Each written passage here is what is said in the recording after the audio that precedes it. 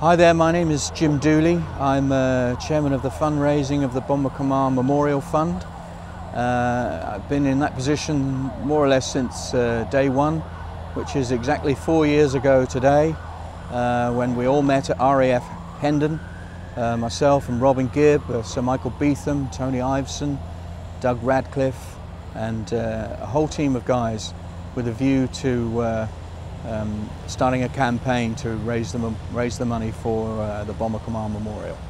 I'm very, very proud and privileged to be standing right now in front of the RAF Bomber Command Memorial, a monument to 55,500 young volunteers who paid the ultimate sacrifice in freeing Europe between 1939 and 1945 from enemy tyranny.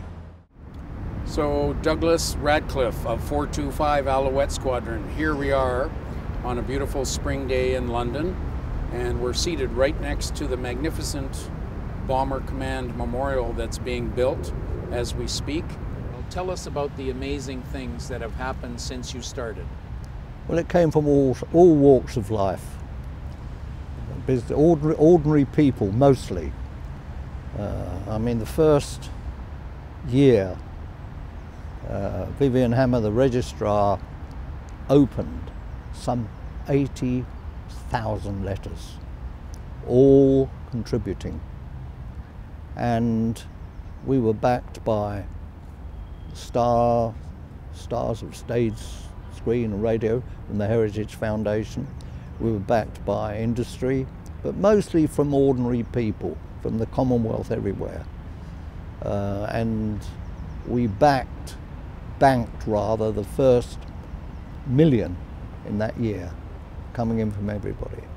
And on my desk, I've got a 2p coin stuck onto a little gift aid voucher, where a little girl, her father had already donated a considerable sum, but she had to get in on the act and sent 2p, and I've got that on my desk today.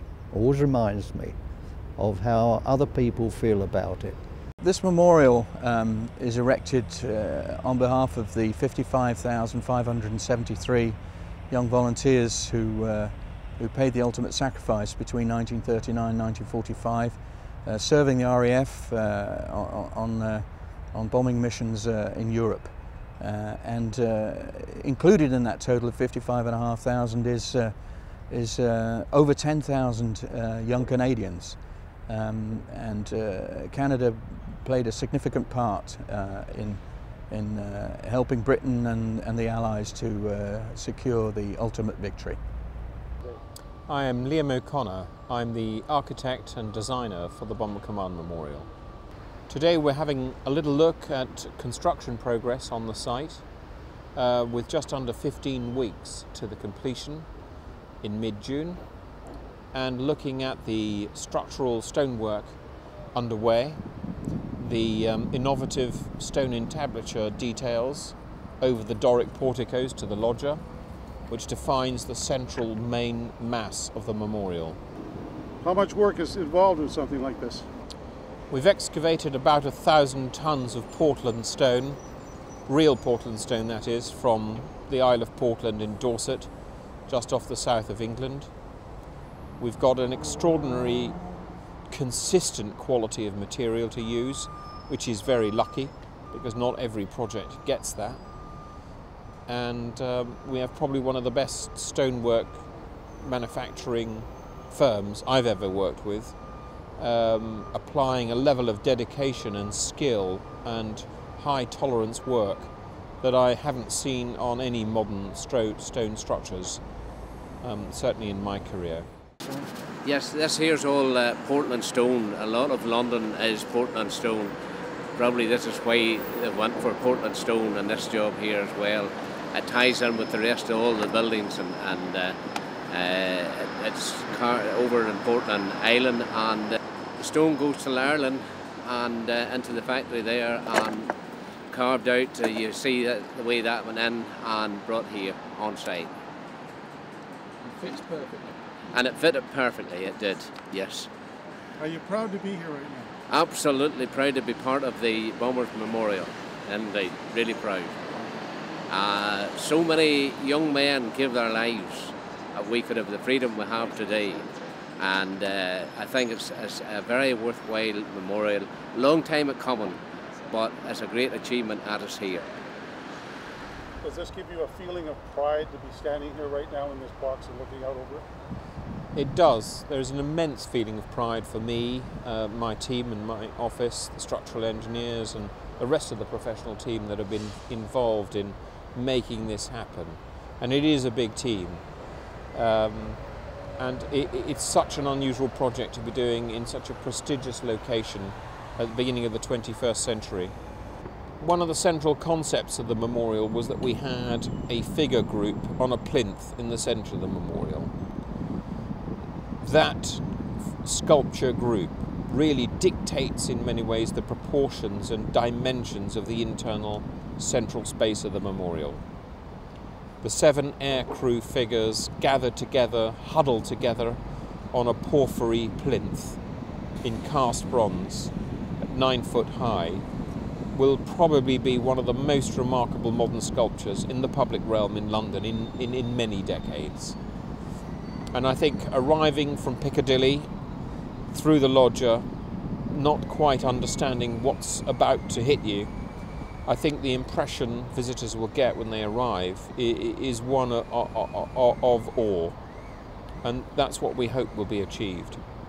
And once you're inside the memorial, you don't see the faces of the figures. You have to engage with the memorial, move around it, and move to the south side of it before you see the expressions on their faces and understand who they are and feel the full emotional power of that extraordinary set piece. For all of our audience, I need to state the fact that on average, only 1 in 4 airmen of Bomber Command finish their tour. Yeah, that's so. That's the terrible statistic.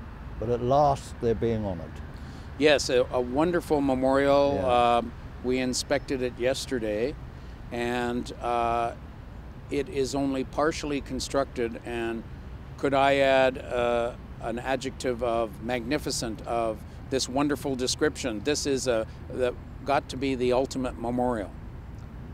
Well, let's always record that part of it will be from a Halifax Bomber for the roofing area that you, Carl, imagine, and he brought it forth to us 5 or 6 years ago, and we filmed it in the RAF Club across the road from here.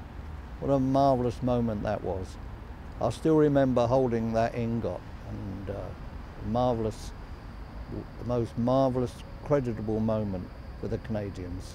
That's right, and we are so proud to be part of the Bomber Command Memorial and to do our contribution from Canada in the form of these aluminium ingots, and to think that in 1997 those ingots could have gone to the tip pile, but we said no, we must keep them for memorials, plaques and statues, and here we are today.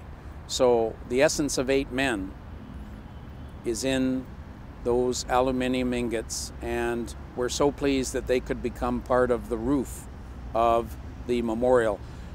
What do you think people will think when they find out that this bomber is incorporated into the memorial? Well, they will be honoured by this. I mean, the very fact that we have a piece of a bomber out of the thousands that were blown out of the sky in the memorial. What a credit to Canada that you've been, all this work you've done, Carl, to get it here, okay, and pursue it right to the end. And it's going to be the dome roof where the 7 aircrew looking up at it.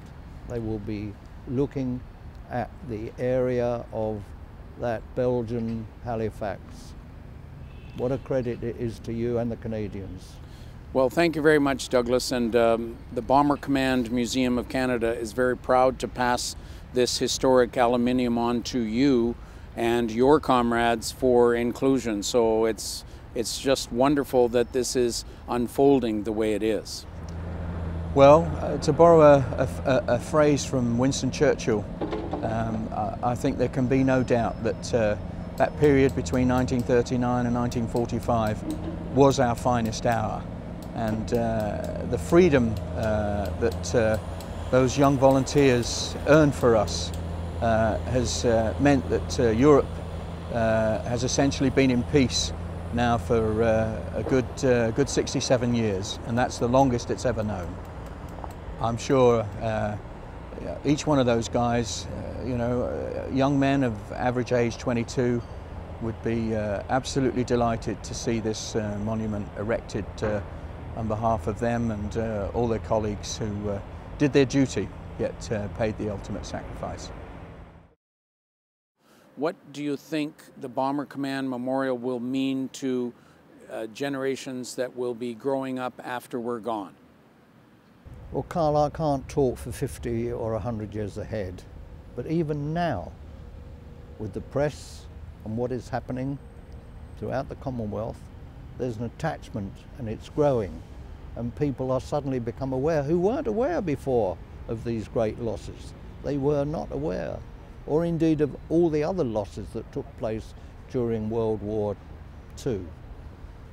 They will remember that and never ever forget it.